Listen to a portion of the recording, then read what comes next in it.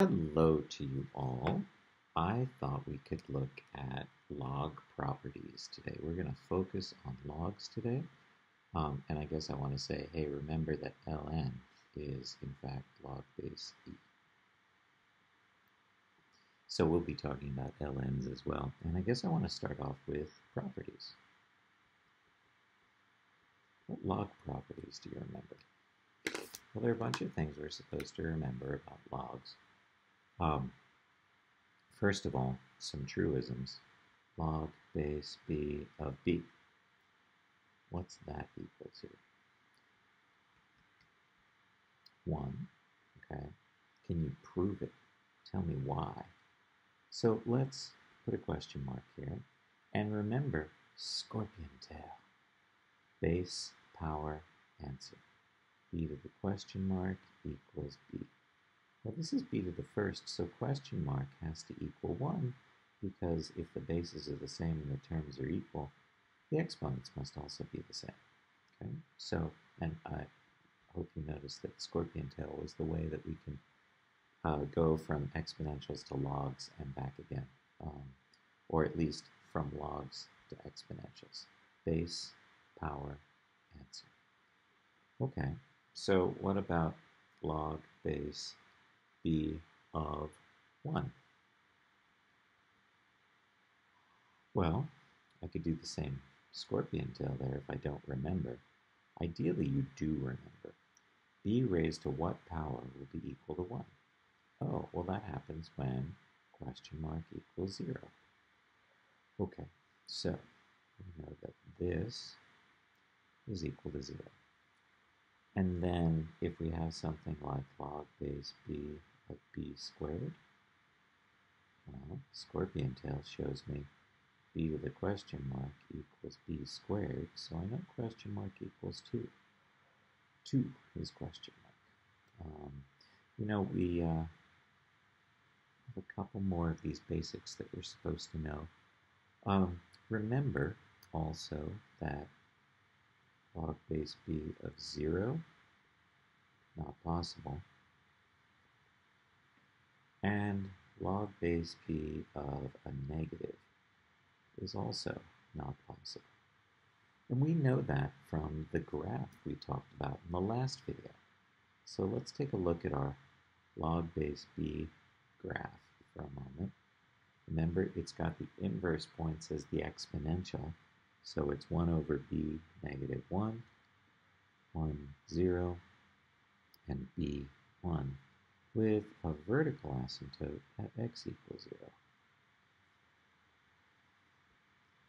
So I've got this graph, I've got 1, 0, I've got b1, I have 1 over b negative 1, and we have this vertical asymptote here.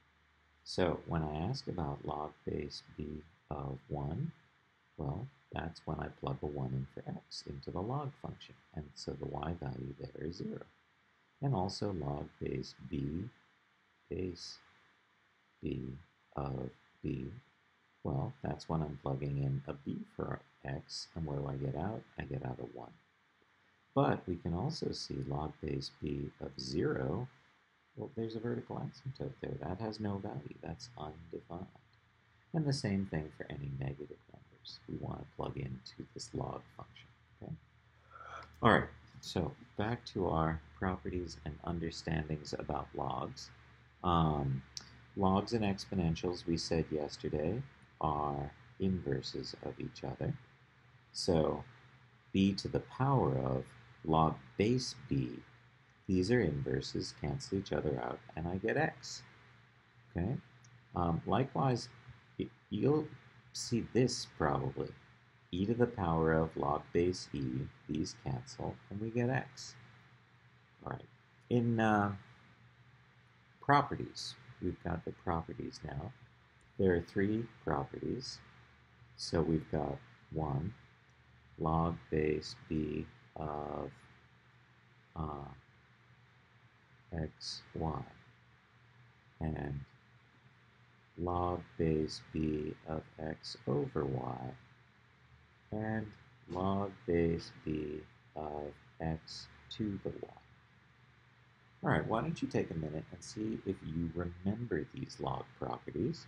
We certainly talked about them last year, and I know you talked about them the year before when you were in Algebra 2, so give a moment to think about these, see if you can reconstruct those pieces of knowledge,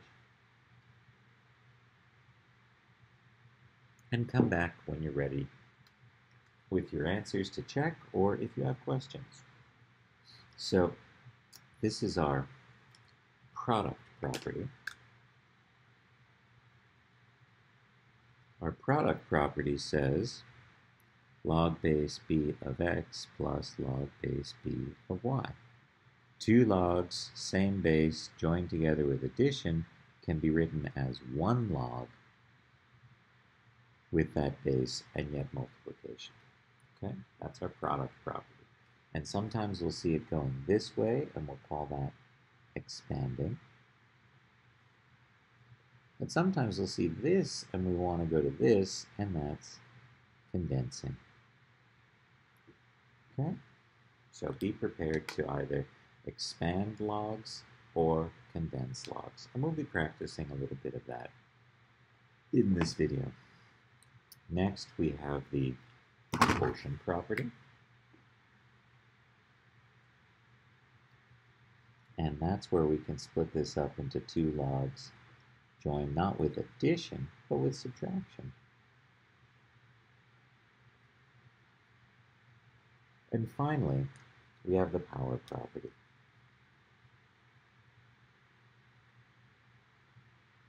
And the power property, in the presence of a log, I can bring that power down in front. Y log base b of x. Okay? Now, I will say that these log properties are kind of important because on the AP multiple choice portion, they often write their answer in most condensed form. So if you've gotten to this point in your problem, you won't see these in the choices. You'll see these. And so you'll want to remember your logs well enough for that. Okay? All right.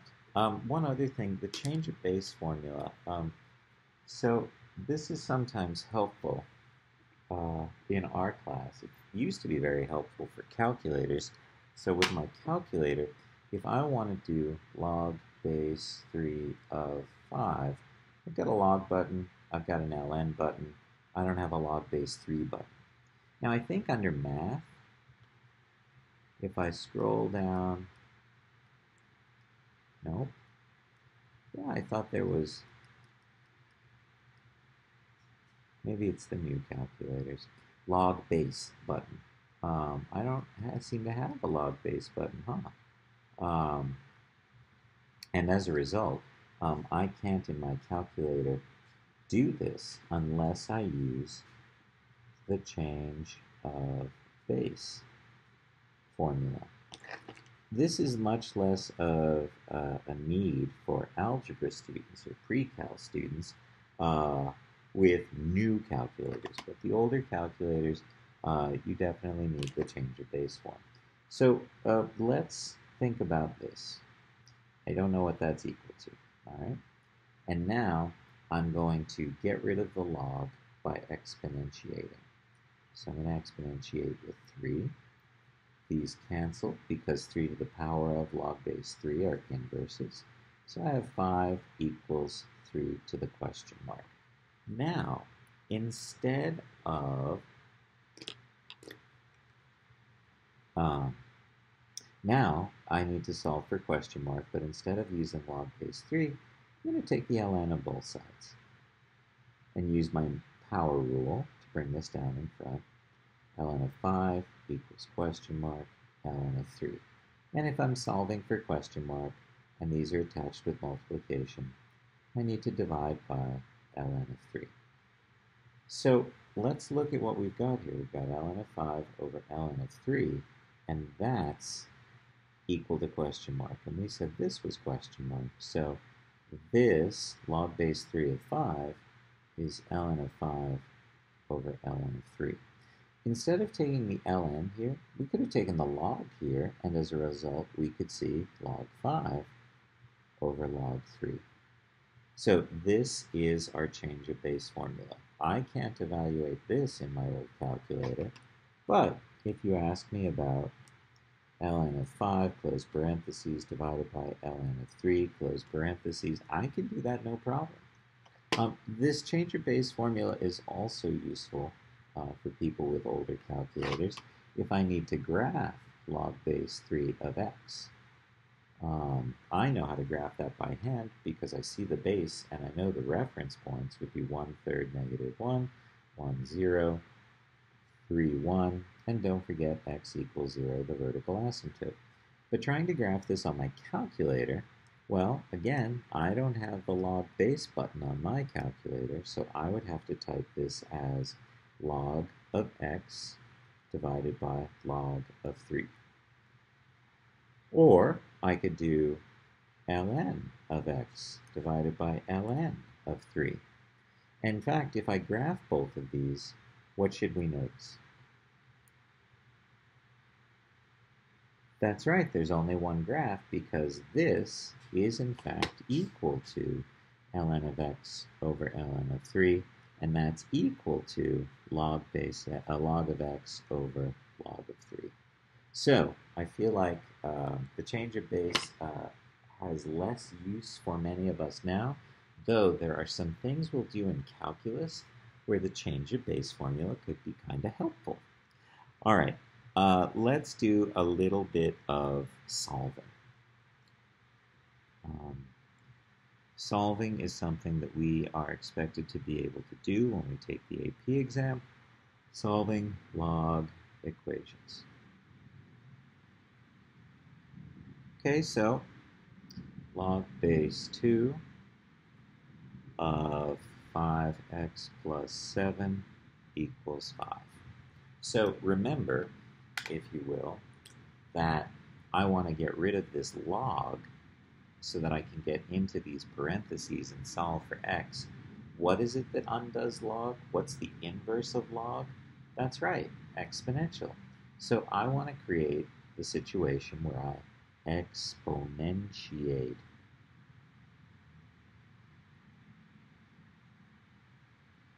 with the log base on both sides. So our log base is 2, so I'm going to exponentiate this 2. This is the base. Over here I have 2, and that 5 is an exponent now, 2 to the 5th. So I have 32 over here.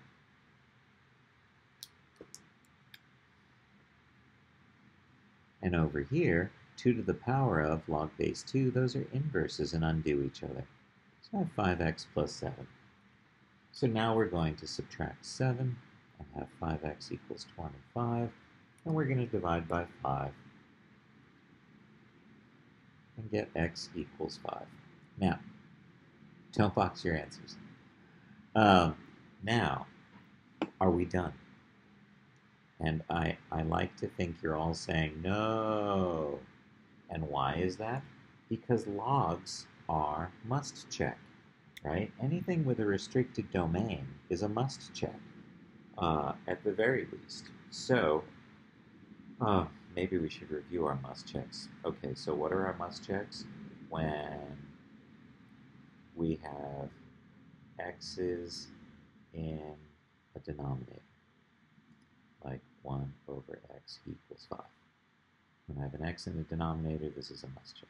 2, if I square both sides of an equation, that's also going to be a must check situation. And 3, absolute value equals x stuff. If I have absolute x plus 2 equals x squared minus 4, this is definitely a must-check situation. So those are our 3 main ones, but we also know that in situations where we have restricted domains, like square root, we've got x's in denominator already, or log, These are functions with restricted domains, and therefore we always have to must check. So let's plug this answer back in up here. What can't I have here? I don't really care what number this is. Positive number, negative number, 0, doesn't matter. It might work, it might not work. What's important is, what's this equal to? What can't I have in this red circle? Remember, when we looked at that graph of log, we noticed a vertical asymptote at 0 and all the graph over here in positive land. Nothing negative. So I can't have anything negative in here, and this can't be equal to 0. If I plug in a 5, though, 25 plus 7, 32, no problems. 5 works. Okay, but do remember, logs are must checks. All right, so why don't you try this one? Log 16 plus 2b equals log b squared minus 4b. Pause the video, give this one a try. Don't forget to must check, and come back when you're done, or when you have questions. Ooh, so what was the log base here?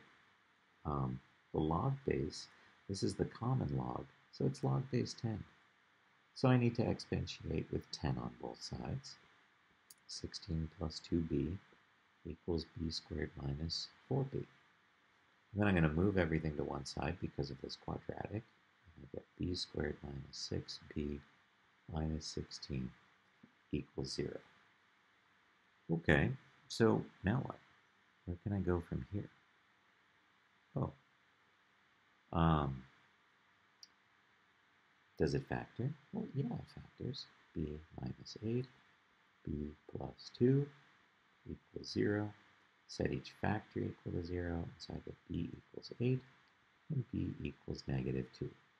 Now, many students want to throw this away right away, but maybe not. Let's check. 2 times negative 2 is negative 4. 16 plus negative 4 is positive 12. So I have log 12. That's no problem. I can take the log of a positive number.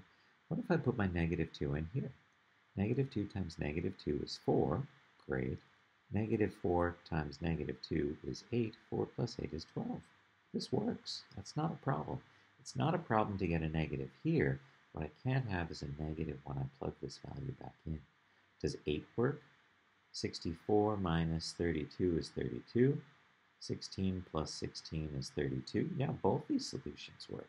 So these are my solutions. Okay. And remember, if we're writing sentence, we say the solutions are b equals 8 and b equals negative 2. Remember, you need to be writing sentences with all your homework. Okay. So how about this one? What can we do here? 3 equals log base 4 of x plus log base 4 of x minus 12. What can we do here? So I can't do this. This is a big no-no. I can't exponentiate each piece. I can only exponentiate both sides, the entire sides of the equation. So I got two things over here. I need to condense this to one thing. And this is why we need really our log properties, so that I can carry out the condensing so that I can be able to do the exponentiating. So 2 logs, the base is the same, joined with addition. How can I condense those? That's right, that's our product property. So I'm going to have x times x minus 12 equals 3. I could even do log base 4 of x squared minus 12x. Do that distributing, equals 3. Now what is it that I'm supposed to do? What will get rid of this log and allow me access to this x stuff? We need to exponentiate with 4. Notice I'm only exponentiating the whole side of the equation by 4. So 4 to the third is 64. 4 to the power of log base 4. They cancel with x squared minus 12x. It's a quadratic. Oh, God, don't do this. And then set each of them equal to that. That's so bad. But instead, we're going to move that 64 over.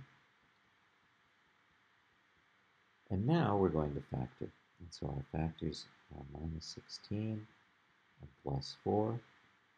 So we get x values of 16 and negative 4. Do they work? Well, if I plug a 16 in here, no problem. 16 in here, no problem. But if I plug in a negative 4, log base 4 of negative 4, wah, wah, I can't do the log of a negative number. It doesn't matter. I mean, I don't really care what's happening over here because I found one place where plugging in that value didn't work. So that value doesn't work, and I only get one solution here. So there were a lot of things in this problem. 1, we had to condense first. 2, we had to remember to exponentiate, and exponentiate that becomes a number. And then when we were finished solving, we needed to go back and make sure we must checked this one. Okay? All right. So what can you do with this? Will you please do this one? I bet you're going to be okay with this. Log base 8 of 2 plus log base 8 of 4x squared equals 1. All right. So, hey, can I just exponentiate everywhere? No. No, I can't. I can only exponentiate the whole side of the equation. So here, 2 logs joined with addition. Let's use our product rule, log base 8 of what is it we're supposed to do when we see addition? We multiply these things. So we've got 8x squared equals 1. And now I'm going to exponentiate. I mean, I guess you could do scorpion tail if you wanted. But I think exponentiating will A, always work, and B, work in more instances than scorpion tail will. So while scorpion tail is really great for Algebra 2 students, for us it's a little less useful, and exponentiating is much more useful. 8 to the power of log base 8, those are inverses and cancel. We have 8x squared, 8 to the 1 is 8. I divide both sides by 8, and I get x squared equals 1. And then I take the square root of both sides, and I get x equals plus and minus 1. Don't forget the plus and minus. Now let's plug this back into the original. If I plug in a 1 here, sure, log base 8 of 4 plus log base 8 of 2, no problem there. And negative 1, do I have a problem with negative 1? Well, negative 1 squared is 1, and 1 times 4 is 4. So no, I don't have a problem. Both of these are my answers. So the solutions are, don't forget to write a sentence with every problem. Okay, what about this one? Log base 6 of x plus 4 plus log base 6 of x minus 2 equals log base 6 of 4x. Why don't you try this one? We'll do one more after that, and we'll move on to some graphing. Okay, so I have to condense. I see the plus, I see the logs have the same base, and don't worry, what if they're not the same base, Mr. Kukla? Yeah, well, we can't use this property, and therefore we can't solve it, and so we would have to pull out our graphing calculator and solve this graphically. We would type this into y1, we would type this into y2, and we would do second, calculate, intersect. But again, that's only if the bases are not the same. Would I do that? Here, the bases are the same, and so I can condense this to log base 6 of x squared plus 2x minus 8 when I FOIL these. That should equal log base 6 of 4x. And now I'm ready to exponentiate on both sides. 6 over here, 6 over here.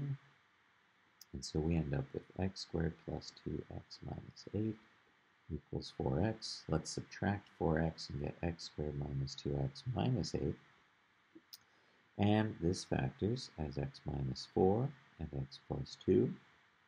And so we get x equals 4 and negative 2.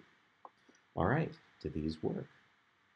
Well, if I plug in the 4, I get 8, no problem. I get 2, no problem. I get 16, no problem. So that one works. But if I plug in the negative 2, positive 2, yeah, no problem. Negative 2, uh-oh. Minus 2 is negative 4. Can I take the log base 6 of negative 4? Nope, no I can't. So this is not a solution, and so x equals 4 is the only solution. Okay, we have to must check these. All right, last solving one is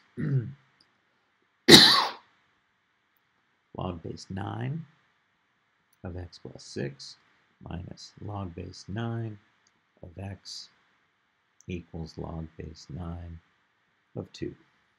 You know, a lot of students, what they do is they say, oh, look, all of them have log base 9. I can just strip them off and rewrite that equation. And that's so not correct. So please don't do that. No, we can only exponentiate the whole side of the equation, and we can't get to that until we condense these. 2 logs joined with subtraction. What are you going to do there? Well, give it a try and come back when you're done so you can check your work. Okay, welcome back. So I remember the quotient property allows me to rewrite the left side of the equation as x plus 6 over x equals log base 9 of 2. All right, and now what? Well, now we're going to exponentiate. Those cancel, and I have x plus 6 over x equals 2. Oh, look, something in a denominator. Let's multiply both sides of the equation by that denominator to cancel out the fraction. So we've got x plus 6 equals 2x, or 6 equals x. Now, does 6 work? Right, I got to check this. Don't check it in the condensed form. You have to check this in the original problem. And log base 9 of 6, that's not negative, that's not 0, so I'm okay with that. And log base 9 of 12, no problem there either. Okay. So, remember your must checks, remember condensing when solving log equations. Now, what about graphing? Remember, you really need to be comfortable with your graphing in this class. It's one of the reasons we hammered it last year, was so you could start getting comfortable with it and to develop some conceptual understanding of the math graphically, so that when you see this, you're thinking in terms of, oh, I wonder when the graph of this line intersects the graph of this line, right? That's what I would like you to be getting to the place of, where you could say, oh, look, they do intersect someplace in the second quadrant. You know, thinking about things graphically can really, really be a big help to what's going on, not just in algebra land, but also in our calculus that we'll be starting in the next chapter. Okay, so remind me again what our reference graph is for log base b of x. Y is log base b of x. We talked about it at the beginning of this video, and we talked about it in the last video. You really need to know this. 1 over b negative 1, 1, 0, b 1, and don't forget the vertical asymptote at x equals 0. So there's our reference graph. This is always concave down and increasing. We've got 1 over b negative 1. We've got 1, 0. And we've got b 1. And yes, you need to label points on your graphs. How dare you think not to? All right. So what I'd like you to do, though, is apply our transformations. So y equals 3 log base 5 of x plus 2. Okay, so see if you can graph this comfortably.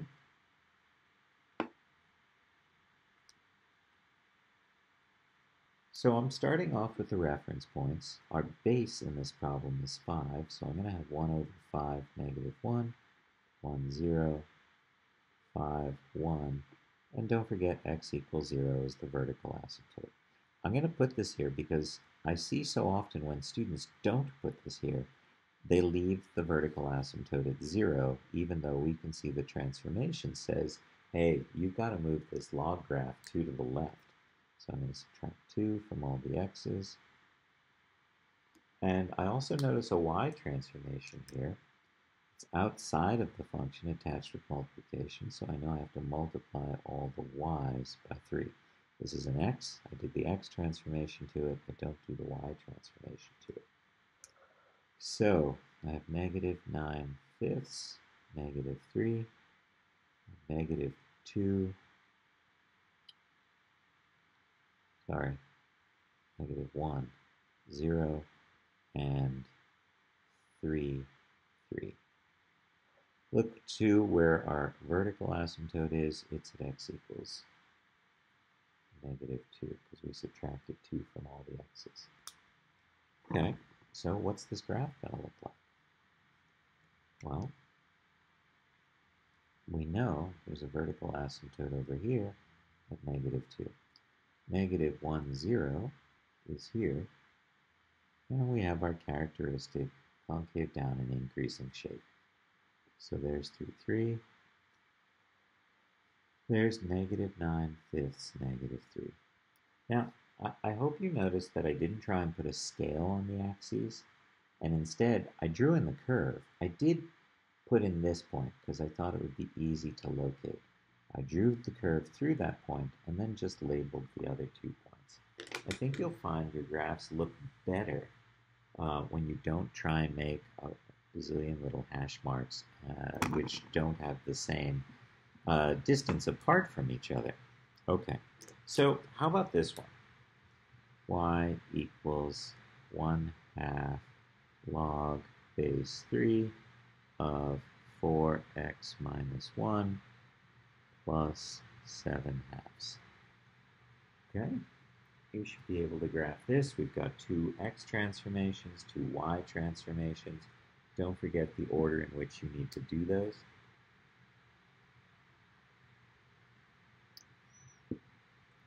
Okay, so how did it go?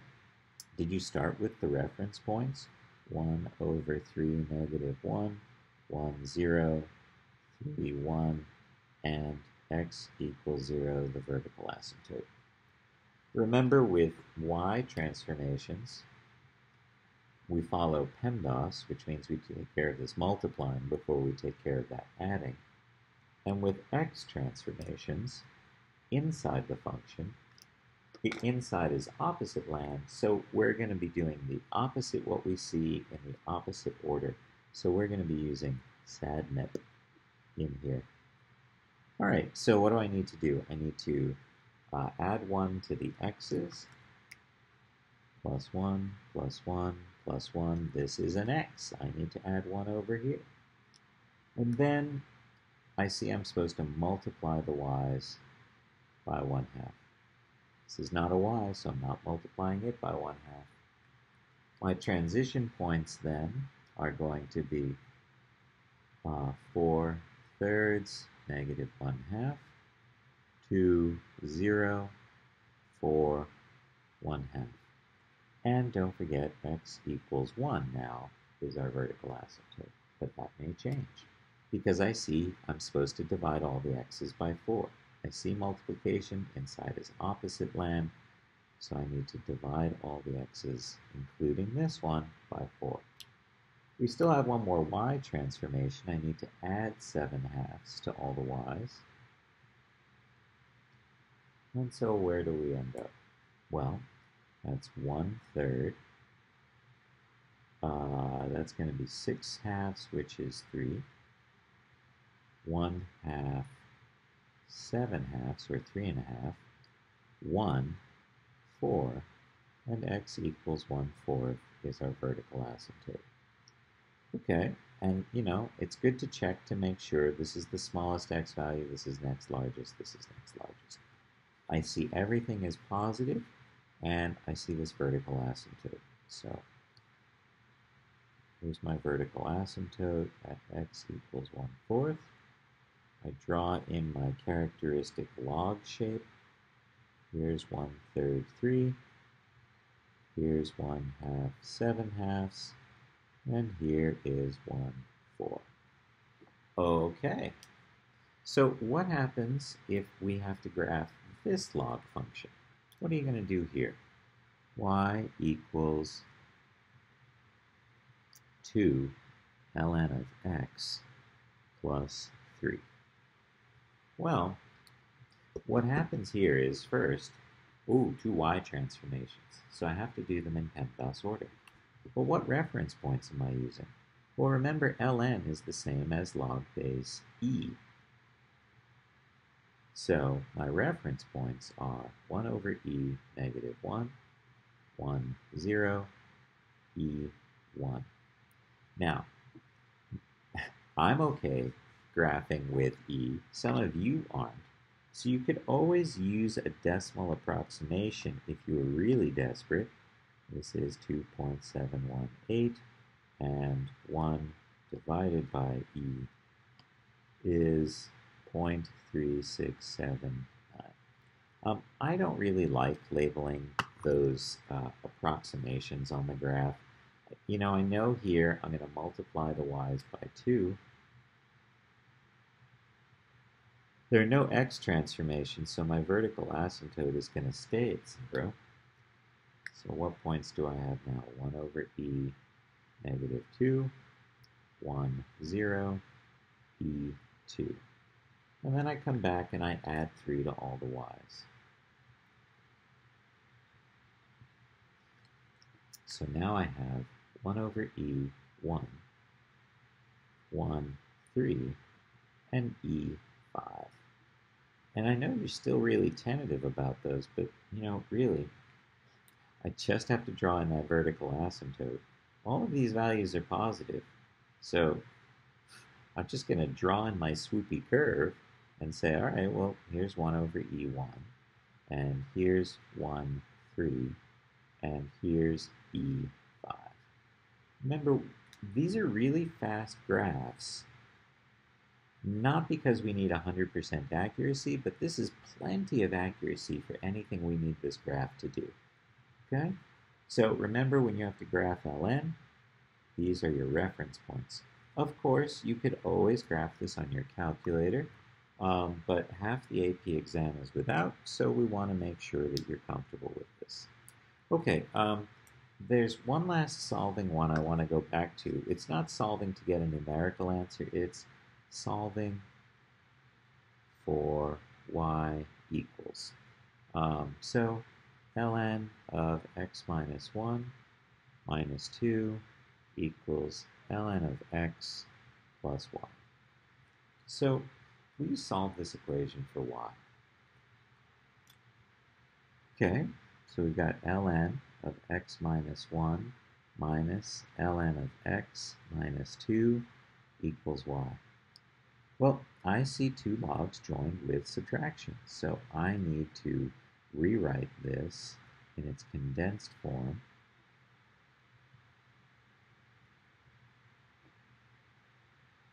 And there we go. I've solved it for y. Now, I am not trying to solve for x, so I'm not going to be moving this over. I needed to get y by itself.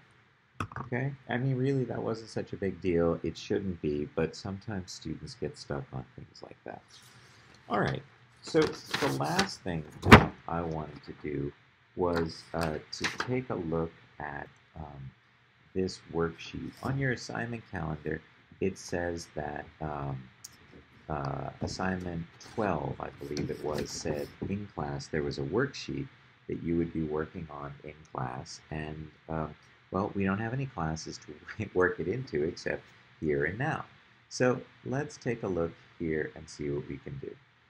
Okay, the first question says a bar of soap starts out weighing 150 grams. Each of the following cases, write a model for quantity of the soap remaining T days if the decrease is. Okay, if the decrease is 10 grams per day, 10 grams per day. So, if you make a little t-chart, and on day 0 we're 150, day 1 would be 140, day 2 would be 130. Is this exponential? No, it goes down by the same amount each time. And so that's linear. So we need to build a linear model here. Okay, remember, rate of change times the input variable plus the initial amount will write me a linear model every time. So my rate of change is negative 10 times time plus the initial amount, and we want to know the quantity as a function of time. So there's my linear model for part A. Part B says it decreases by 10% per day. So 10% per day, that's exponential. That's using this model, P1 minus R to the T. So our initial amount, 150, 1 minus 0.1 to the T, or 150, 0.9 to the T is Q of T. There's our exponential model, 10% per day we're losing. Not plus, because we're losing the soap. We're not adding to the bar of soap every day. And next, we've got so that half as much remains after 10 days. Well, that's a half-life problem. Q equals 1/2 Q sub O when T equals 10. So what was our what was our shortcut for K in half-life problems? It was ln of a half over time for half-life. So if I start with Q equals Q sub O e to the KT, I know Q sub O is 150, and I know that K is ln of a half over 10. And there we go. There's Q of T. We built this model. It would be nifty if these problems went at that speed for you too, but don't forget that we're in calculus, and while algebra helps us do calculus, you could still probably get away with a 3 on the AP exam if you had really weak algebra skills. It's just that, if you have strong algebra skills, you're more likely to get that 5. Okay, so next it says here, complete the table to the right to show the values of the functions f, g, and h given the following conditions. F is even. Oh, we talked about this. If f is an even function, remember it has y-axis symmetry, and so I know that this y value and this y value, I drew it properly, that at positive 1 and negative 1 we have the same y value. That's a property of even functions. So these y values that we have for these negative numbers, these would be the same y values for the positive versions of those numbers. So this is going to be 1, this is going to be, same y value. It's going to be negative 1, positive 2, positive 7. Now we're told that g is an odd function.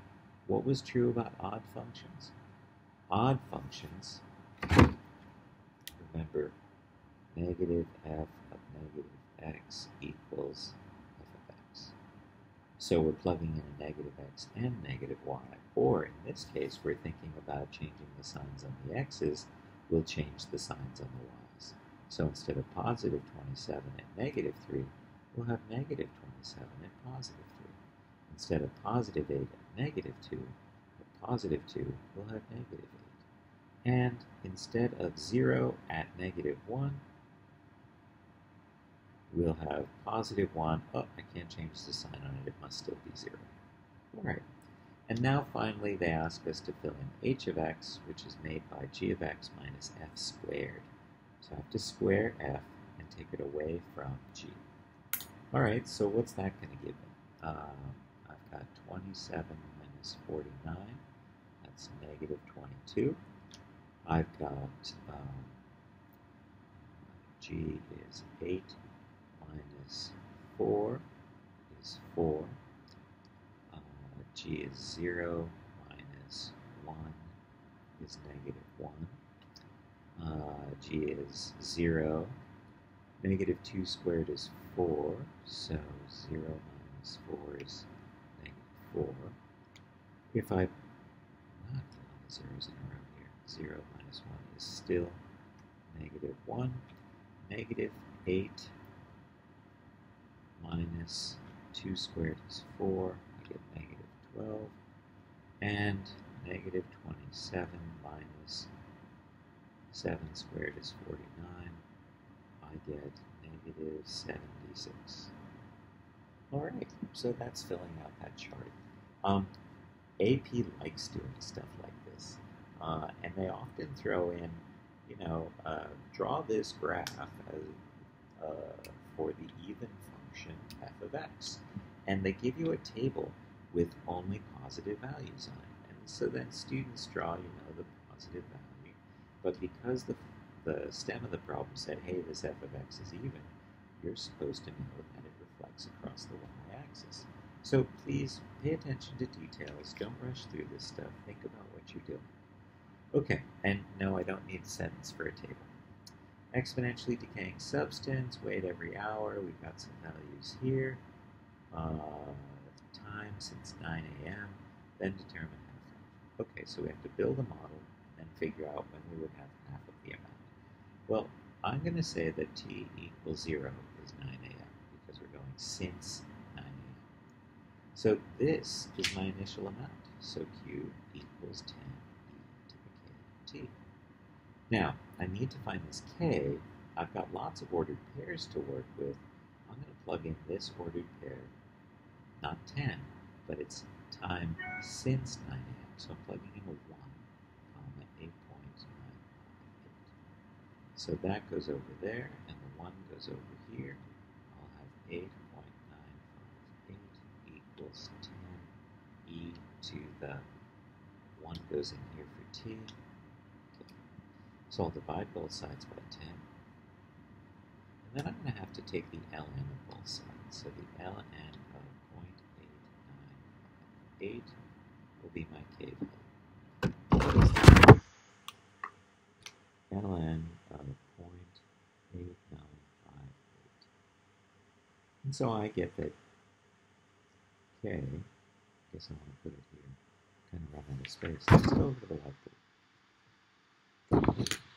So we have this, q equals 10 e to the kt. And now we have a value for k, right? It's e raised to the negative 0.11003811052 t. Don't round that. Don't round until the end of the problem. Unless you want to get the problem wrong. Don't be that lazy person. Okay, so there's part A. Part B says, then determine the half-life of the substance. Half-life. Well, we know half-life is time. And if I'm supposed to determine the half-life, I want to know T equals when Q equals half of the original amount. So my original amount is 10. Half my original amount would be 5.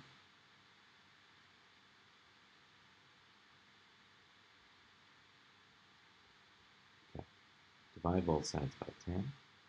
I get 1 half equals e to the minus 0.1100381052t. And the amount of time you complain and whine about that decimal, you could have written the problem over again. Take the ln of both sides, and then we can bring this down with the power rule and divide by our k value. So ln of a half over our k value, negative 0.1100381052, will tell us what t is. So ln of a half divided by negative 0.1100381052. And I get t equals 6. Now is when we round to 3 places. 299. And do we have units here? Hours. um, after 9 a.m. Okay, so um, we have half the original amount at t equals. So don't forget to write that sentence. Okay, there's just a couple more problems here. Next one, 4. The size of a bacteria colony doubles in 8 hours. So I know that 2q sub o equals q when t equals 8. Okay, so we're going to have twice the original amount. That's what we have. That's the original amount. We're going to have twice the original amount when t equals 8. Okay, so what do I have here? How long will it take for the bacteria to be 5 times its original amount? Huh, well, so they don't seem to have given me an original amount to work with. Is that a problem? No. Look, you're going to start with this, and you're going to now plug this in. Okay? And so we've got 2q sub o equals q sub o e to the k times 8. Now I divide both sides by q sub o and take the ln of both sides. I get 8k equals ln of 2. And so k equals ln of 2 over 8. Now I plug this back into my model. Q equals q sub o e to the ln of 2 over 8t. But Mr. Goog, I still have the original amount. I agree, but hold on, we don't need it. What's the question asking us? How long will it take us to have 5 times the original amount? Q, what we have, should be 5 times the original amount. So I'm just going to plug 5q sub o in here. And divide by q sub o. Did I need to know the original amount? No. Not based on the way this problem is written. I'm going to exponentiate both sides. I'm sorry. I'm going to take the ln of both sides. That was strange. Take the ln of both sides and use the power rule to bring down this expression. So I've got ln of 5 equals ln of 2 over 8t. And if I multiply both sides by the reciprocal, 8 over ln of 2, 8 over ln of 2, I see that t equals 8 ln of 5 over ln of 2, or an approximation of that number, ln of 5 divided by ln of t. Don't lose that 8. I get 18.575. And are these hours? Yes, hours. So it will take 8.575 hours to get 5 times as many as we started with. Please make sure you write a sentence. Okay, really, it's not hard to write a sentence. Don't be that lazy person. I saw a lazy person like that this year. They ended up with a 3 on their AP exam. They could have gotten a 5 if they just weren't pig-headed. I mean, they fought for their lazy. Don't fight for your lazy. Okay, now, what about this last one?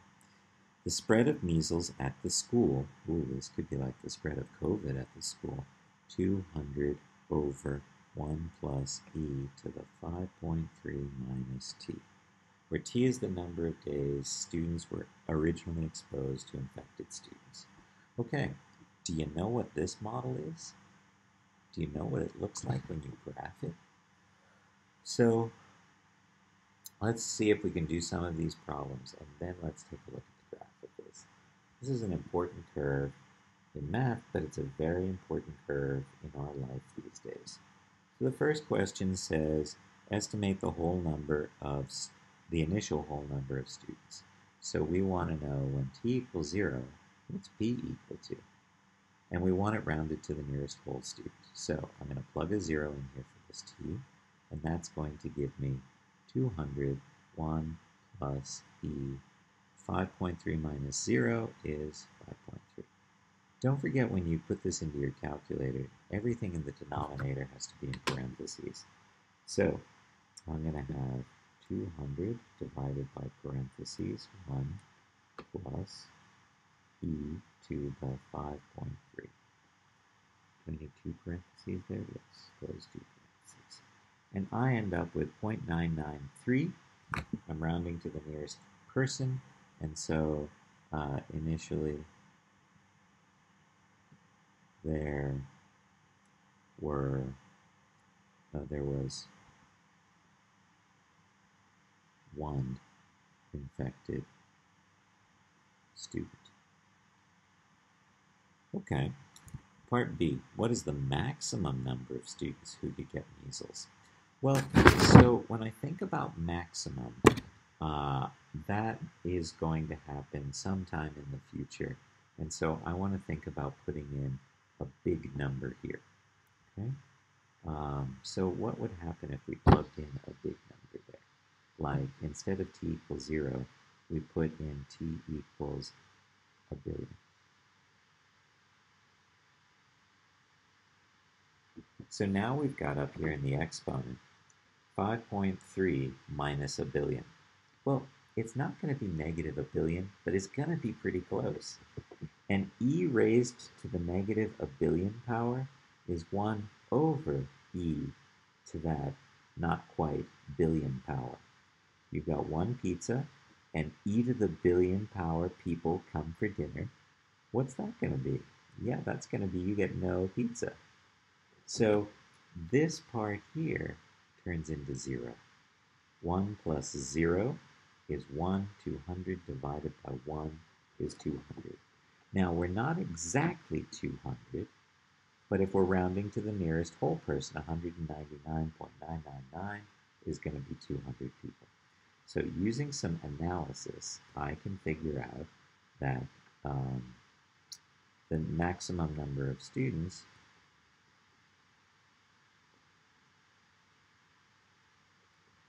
is 200. Now, I also know that with logistic functions, that this number on top is always the maximum. That's always the carrying capacity of the environment. Okay? All right, what's next? Part C, estimate the number of days it will take for 150 students to be infected. 150 students. Well, 200, 1 plus e to the 5.3 minus t. They're asking me to solve for t when the number of students infected is 150. Now, I can do this algebraically by multiplying both sides by that denominator.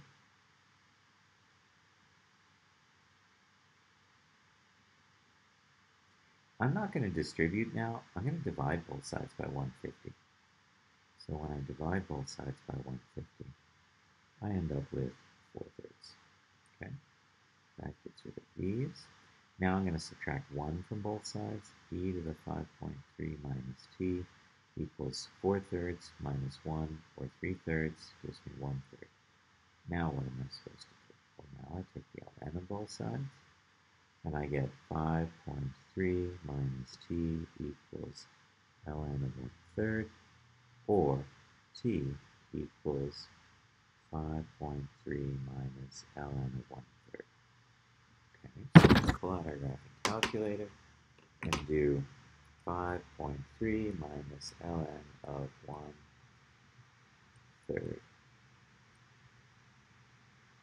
And I end up with t equals 6.3986, or 6.399. And are these days? Yes, days.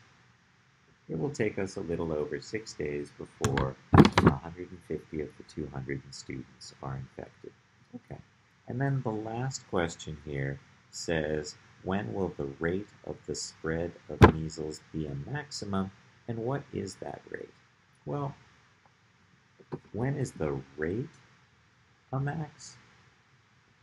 That's the same as saying, because remember we said last year and this year that rate of change is slope with units. So that's like saying, when is the slope most positive? Well, let's take a look at this graph. Now we know that the y values go up to 200, and we can't have a negative number of kids. Oops. So I'm going to go from 0 to 200 on my y's. Negative time isn't much use either. We knew that after 6 and some days, 150 kids were infected, so maybe 10 is enough here. We might need to go to 12 or 15. All right, and let's go over to y equals and type in this logistic function. 200 divided by, remember everything in the denominator has to be in parentheses. E to the 5.3 minus x, close that parenthesis, close that parenthesis. And I think we're good to go. Graph. Do I see it? Yeah, I get a pretty good sense of it here. Let's make this window a little more x. So I'm going to go out to 20 in steps of 2. Okay, so this is a typical logistic function. And logistic functions are really powerful tools for modeling. I know that we spent a lot of time in pre-cal modeling, say, population with exponential curves. Population of the city starts off here and over time grows. And that's generally accurate for a while. But what's the implication of using PERT for this kind of situation of population? Well, this is time, this is population.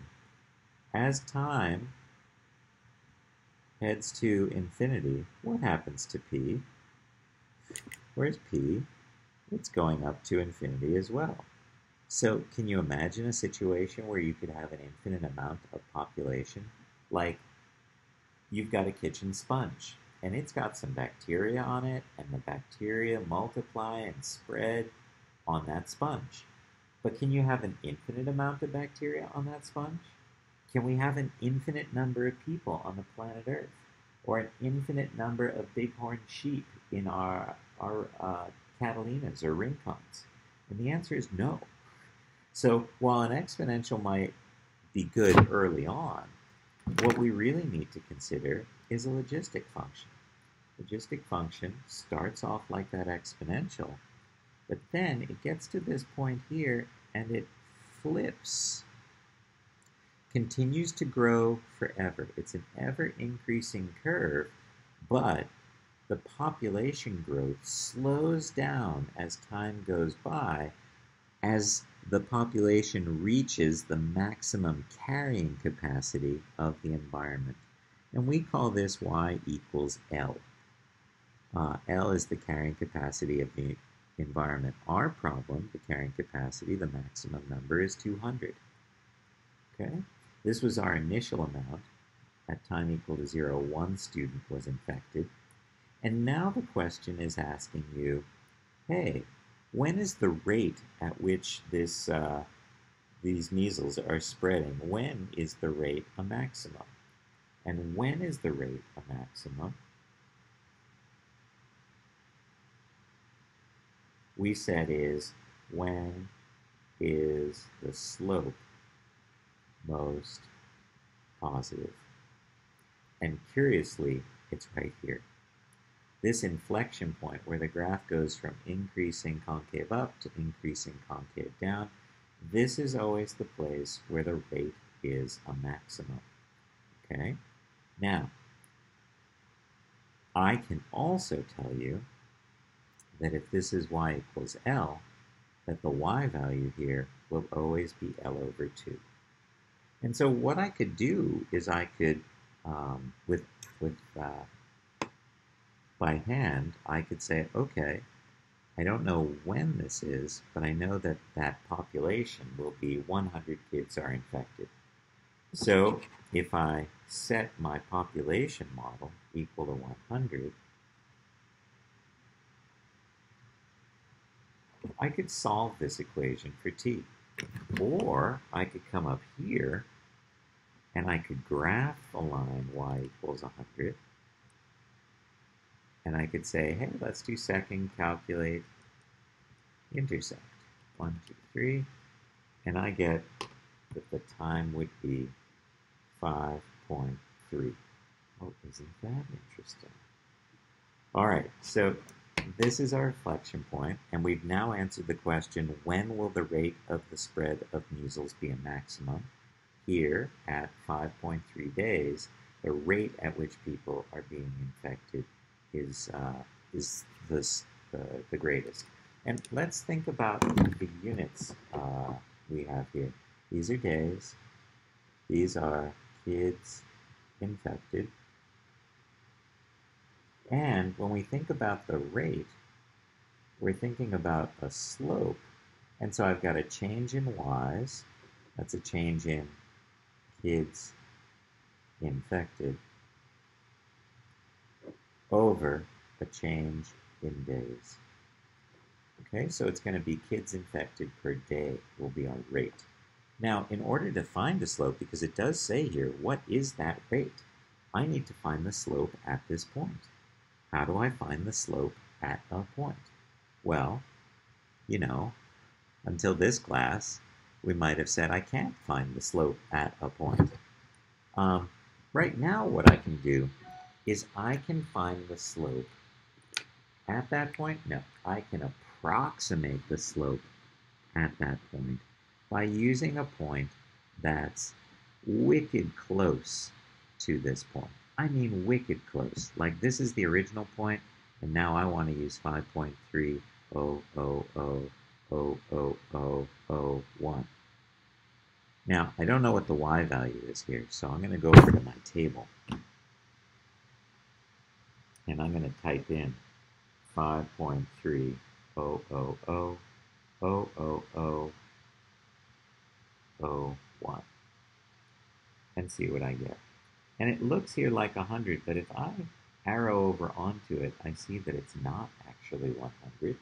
It's 100.1234567 Okay, so now with two ordered pairs, I can use the slope formula. N equals, or I'm going to say that the rate is approximately 100.0000005 minus 100 over 5.3234567 minus 5.3. Okay, well, let's see what we got. Don't forget, everything on top is in parentheses, everything on the bottom is in parentheses.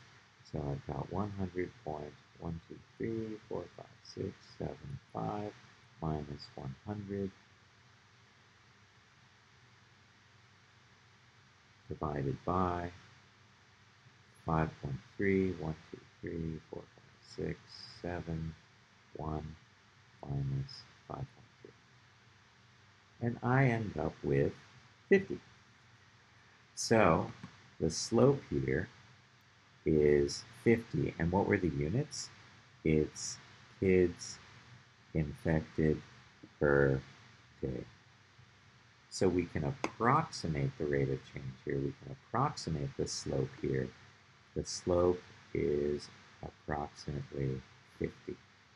50 kids per day infected. That's the greatest rate. Here, it's less than 50 kids a day. Here, less than 50 kids a day. But we do know that the greatest rate is there. All right, so we covered two things in this. One, an in-class worksheet. I did it for you. And two, we took a look at reviewing log properties and graphs of logs and solving log equations. All right, I'll see you in our next video where we wrap up logs and exponentials, I think. Tonight's homework, boy, I can't find any of my pieces of paper right now on my desk. Tonight's homework is a worksheet. No, yes, no, that was 14. Tomorrow night's. Tonight is this bookwork. Ooh, and it looks pretty short. Bookwork tonight, worksheet tomorrow, and I'm going to go look for what assignment 15 is so I can make a video of it. All right, take care, everybody. I'll see you in the next one.